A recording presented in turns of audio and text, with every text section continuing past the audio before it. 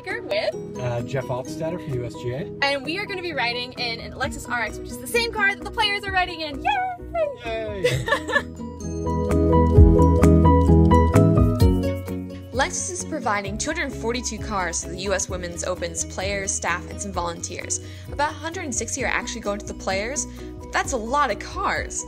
These are designed to help them get to and from the course from their hotel, as well as anywhere else they'd like to go in Lancaster. While some players may have drivers, others will be behind the wheel themselves. And it's a pretty sweet ride, as I found out.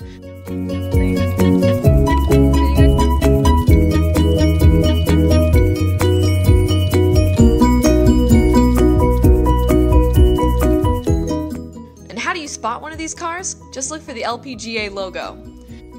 If you want to get one of your own, these exact cars are going to be sold to the local Lexus dealerships at a discount, and without the logo. These should all be at the dealers by July 17th. Alright, so we survived the ride and I feel like a player. I'm like Michelle Wie right here. Well, if you really want to feel like a player, why don't you take it for the rest of the week?